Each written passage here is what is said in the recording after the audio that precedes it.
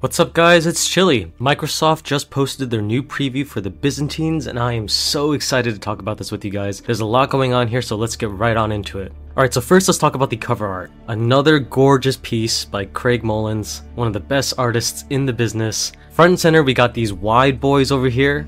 In the middle we have what looks to be a Byzantine leader. He's got the purple cape, the purple dress. Historically, I'm not sure if Byzantines wore purple for their military uniforms, but it's kind of an iconic color for the Byzantines, so it kind of makes sense to represent the Byzantine man with the purple outfit. Flanked to his sides are two what looks to be Varangian Guards. You can see them carrying these axes. Of course, the Varangian Guards were the bodyguards of the emperor, so it makes sense for them to be guarding this important Byzantine leader right here. You can see that they're standing on the ramparts, clearly defending a wall. Looks like the city around them is on fire, and I love that Craig Mullins took the gold threads motif that's common throughout all the Age of Empires 4 art pieces, but in this piece the golden threads are actually the arcs of a flamethrower, the jets shooting out of a flamethrower. You can see them kind of spewing out onto the battlements here. It looks like this over here on the left is either a makeshift tower or maybe even a siege tower. It looks like there's some folks trying to get onto this bridge here. There's some fighting,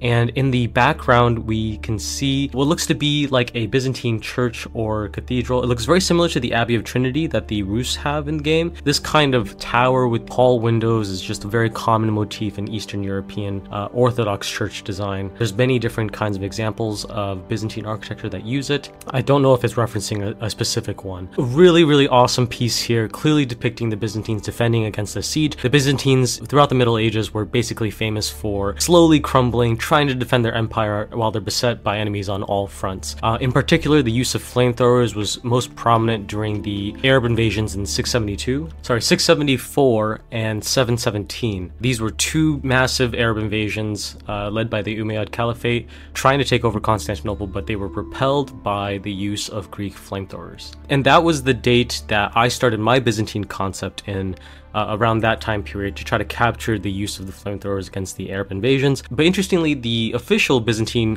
faction will not start until the early 9th century. Now, the early 9th century is more of a low point in Byzantine history. That's around the time of the iconoclasms, where there's a lot of conflict around whether or not holy figures can be depicted in Byzantine coinage and Byzantine art. And there's a lot of chaos during that time period. So I guess it kind of makes sense to depict the Dark Ages. After all, the first age in Age of Empires 4 is called the Dark Age. So it's kind of a low point in Byzantine history, and then they can kind of build up from there. So that makes a ton of sense. And also ending in the mid 15th century also makes a lot of sense. Constantinople was famously taken over by Mehmed II in 1453 when the Ottomans used their great bombards and sieged down the walls of Constantinople. So it's a very reasonable end date. Let's move on to the structures. So the core mechanic for the Byzantines is going to be their cisterns with these aqueducts. I've gushed about this before, but I'll gush about it again. I love the idea of using aqueducts. I also really like what they did with the cisterns. The cisterns seem to have a aura that boosts the gathering rate of units around them, and in particular the cisterns look like they'll have a similar radius mechanic as the Rus hunting cabins, where you have to build the cisterns far away from each other so that they don't overlap, and this is what kind of compels players to connect them with the aqueducts. I love that. It makes a ton of sense. This was something I predicted in my previous Byzantine preview. I'm really looking forward to how Byzantine players are going to be laying out their bases. I feel like this creates a ton of opportunity for unique, basically puzzle building mechanics for laying out your city.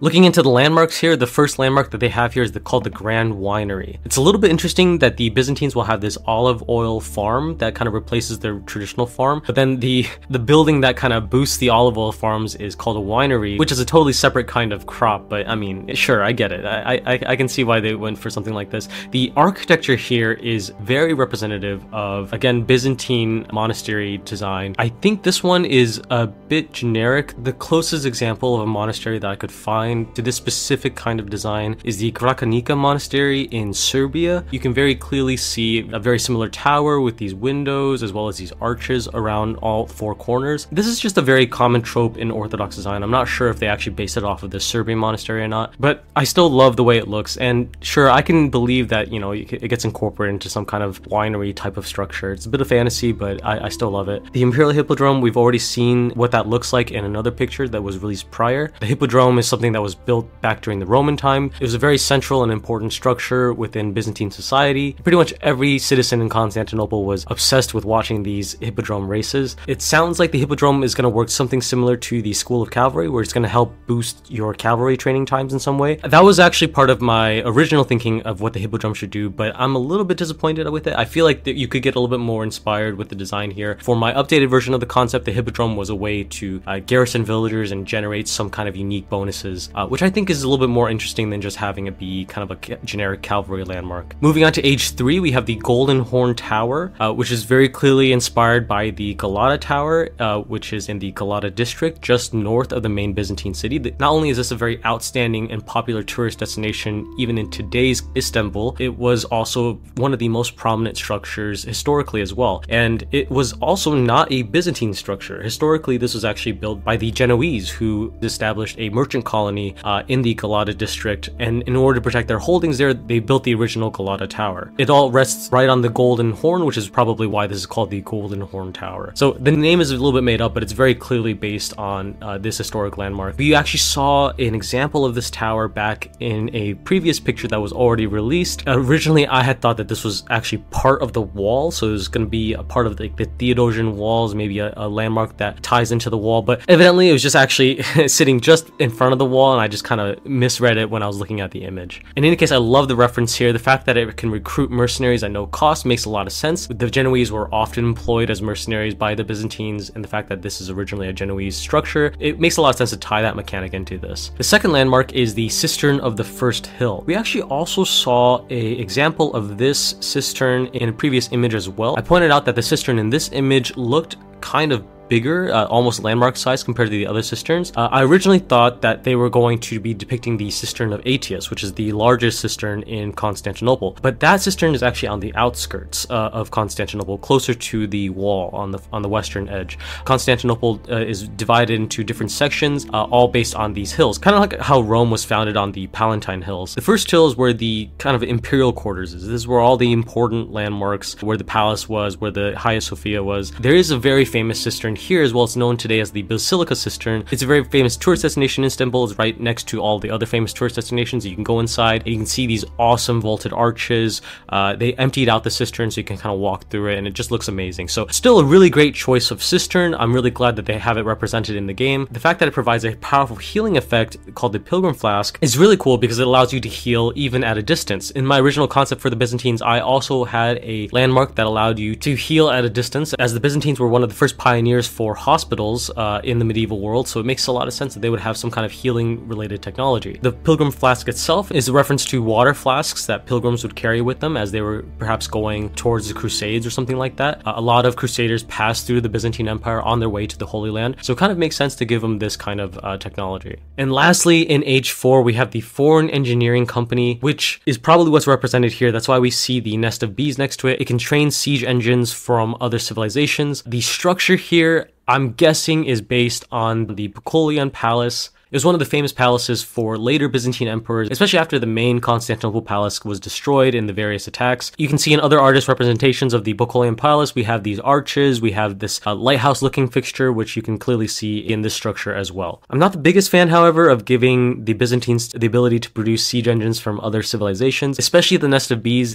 Nest of Bees are such an iconic, like, playstyle defining unit for the Chinese. Giving it to the Byzantines just seems like it kind of lessens the uniqueness of the Chinese Nest of Bees. It also doesn't really make sense because the Byzantines didn't really have that much contact with China. They certainly didn't have access to gunpowder technology from China, so I think this is a little bit of a miss. As this game evolves and more factions and more units get added, there's a real risk on the design side of blending things too much. If too many civilizations have access to the same things, if there's too many units that essentially do the same things, it makes each civ less and less distinct, which is one of the best things about Age of Empires 4 right now, is that every civilization plays in its own completely unique way, and when there are unique units, they're very unique compared to other civilizations. The only example in game so far of something like this is the Cognate Palace for the Mongols, which trains random units from other civilizations, but at least in that case, it was civilizations that were within the domain of the Mongols. So the Chinese were taken over by the Mongols, the Rus were taken over by the Mongols, so it kind of makes a little bit of historical sense, at least thematically, that they would have access to units from those areas. And also because the units spawn randomly, nobody ever builds that landmark landmark, so we don't really see the Mongols using nest of bees too much. But I still want to avoid this situation, because when you see a nest of bees, you should be thinking, oh, there's a Chinese player in the game. You shouldn't be thinking, oh, there might be a Byzantine player, there might be a Mongol player. Like, I don't know what to expect. When I see nest of bees, am I going to see Palace Guards with it, or am I going to see Cataphracts with it? I don't even know. It just makes the game more and more complicated for new players to get a grasp of. Another thing I want to point out here, I just noticed this, is that the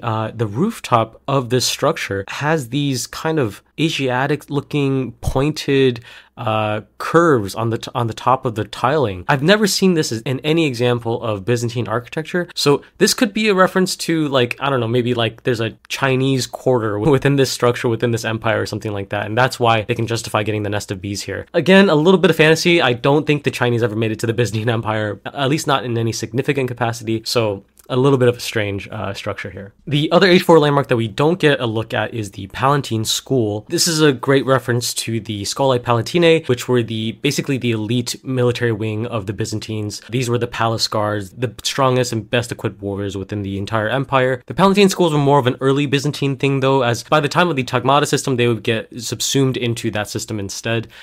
So it's a little bit weird that it's an H4 landmark, but not a big deal. I think it's a great reference, and really cool that we get to see something like this. All right, now let's talk about the units. Of course, everyone's been waiting for the iconic Cataphracts to show up. I absolutely love the way that they look. A lot of heavy armor, big teardrop shields. The face masks are a very interesting direction to go in. I wasn't expecting the face masks. A lot of times you'll see chainmail face masks instead of this kind of like Roman style face mask. But, you know, I guess they're the Romans in the game, so it makes sense to include that in this design. It looks like they're going to cost more than the knight that they replace, and they can trample across units that they're fighting. So I'm really curious to see what that will look like. I don't know what exactly it means, but I mean, there's the super heavy cavalry that we've always expected, even back since Age of Empires 2. They were trampling across all of the enemy units, defeating their main counters even, spearmen. So I'm excited to see what these guys are going to bring in this game. Up next is the Varangian Guard. I took a look at these units previously, and I thought these were just the men-at-arms for the Byzantines. Pleasant surprise that they're actually the Varangian Guard. I thought that they weren't the Varangian Guard because they weren't using the iconic bearded axe that the Varangians are known for, instead using these sword and shield combo. It looks like the Varangian Guard will have access to a unique ability that allows them to switch into a two-handed bearded axe stance. So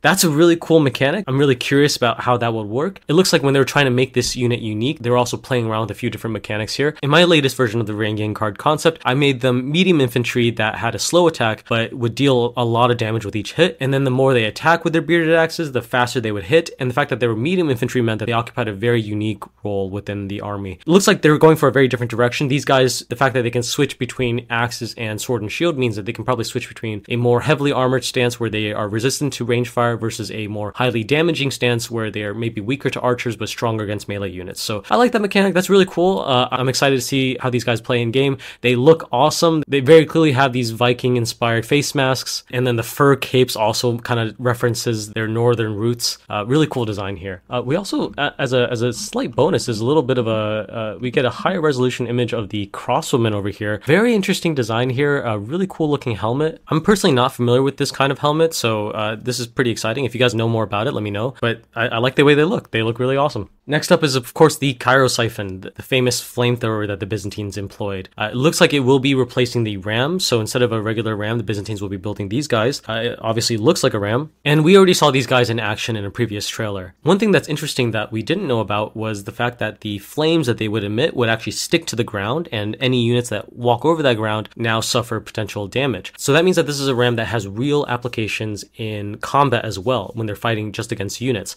That's really exciting. That's not something that I included in my original concept. In my original concept for the Cheirosiphon, I imagined them being the hand cannoneer replacement, so they would actually be handheld. The preview here actually references handheld flamethrowers, so I'm a little bit surprised that they would reference it and then make a ram that shoots the flamethrower. I imagined them as the replacement for the hand cannoneer for the Byzantines, as the Byzantines were basically done by the time hand cannons really became prominent throughout the Middle Ages. So it's interesting that they're going in this direction. I love that the ground is going to be on fire. That's not something that I included in my design because I just didn't think that the devs would be able to implement something like that, but it's an awesome mechanic, and it means that the Byzantines are going to be fighting like none other. They can kind of deny certain pieces of land and force enemy players to fight in a perhaps disadvantaged engagement. Another thing that's really cool is that it looks like Greek fire will also be able to be spread by trebuchets and dromons. Dromons were the famous dragon ships of the Byzantine navy, so I imagine it'll work very similar to the Cheirosiphon. The fact that trebuchets can also shoot Greek fire means that you can lay out a lot of fire on the battlefield before anyone even arrives there. So really cool mechanic here. I'm a big fan of this. The last thing to take a look at here is the Limitanei. These are the replacement for the spears for the Byzantines. It looks like they're going to be more armored. They're going to have a little bit less attack, a little bit less movement speed, but they have shields, which makes them more resistant to range fire. That's really interesting, and I'm a bit curious why the devs went with this design. Obviously, the fact that the spears are slower moving and more guarded means that it kind of defines the Byzantines as a little bit more of a shielded, well-armored empire. I like that. But the fact that they have a shield wall mechanic is something I'm not the biggest fan of, as the Byzantines already seem to have a lot going for them. Shield walls would have been much better for the Danish, perhaps, or some kind of Viking civ. I recently posted my Dane civilization concept, and shield walls was just such a prominent feature in Viking warfare, and comparatively there's much fewer mechanics that you could add to the Vikings, so it makes more sense for that faction to have it. It's a little bit disappointing that they gave it to the Byzantines instead, but ultimately it's not that big of a deal. Obviously a lot of different empires around the Middle Ages use shield walls, so it makes sense that the Byzantines will have it, and clearly it will help define their kind of maybe slow moving but well armored identity. The other thing I have a slight issue with here is calling them Limitanei. Historically, Limitanei were more of a early Byzantine type of unit, from more of a remnant from the Roman era. Limitanei were essentially the border guards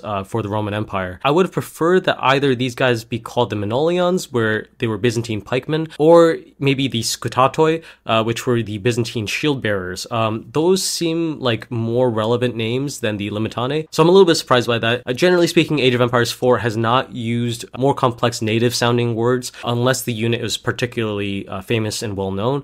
So for instance, Sipahi is used because it's a very famous and well known unit within Age of Empires, but the Chinese palace guards are just called palace guards, a very generic English sounding name. So it's weird that they would call them Limitanei in this case. Alright, that's pretty much all I have to say about the Byzantine preview here. I am incredibly hyped. I can't be more excited. There's so many things I'm super excited about. They got a lot of these units so right. A lot of these structures and the mechanics are just almost exactly what I was looking for. A few things here and there are a little bit weird. I'm not the biggest fan of the mercenary mechanic that they're going for, especially building siege units from other civilizations. And then some of the names are a little bit iffy, but overall, just I'm a big fan of what I'm seeing here, and I can't wait to play this faction and get into it with you guys. Alright, that's it from me. If you found this interesting at all, please leave a like, and please hit me with a subscribe. I have so many more things planned in the future for you guys, so thank you so much. I'll see you next time. Stay frosty and stay chilly.